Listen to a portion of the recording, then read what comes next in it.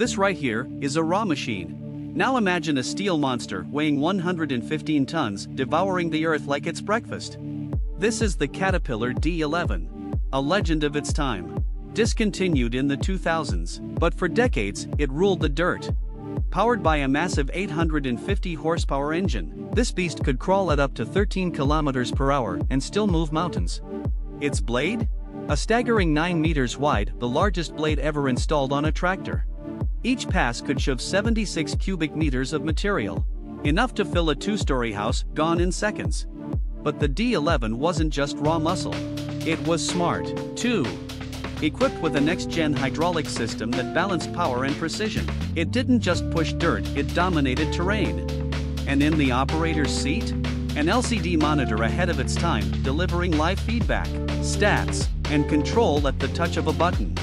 This was more than a bulldozer.